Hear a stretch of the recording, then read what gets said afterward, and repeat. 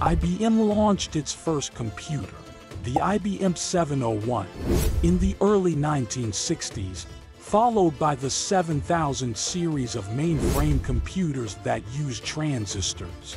The IBM 360, developed from the technologies used in the 7030 model stretch, became IBM's most successful series of computers.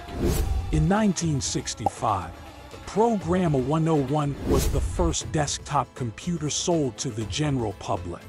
It was the size of a typewriter, had 37 keys, and a built-in printer.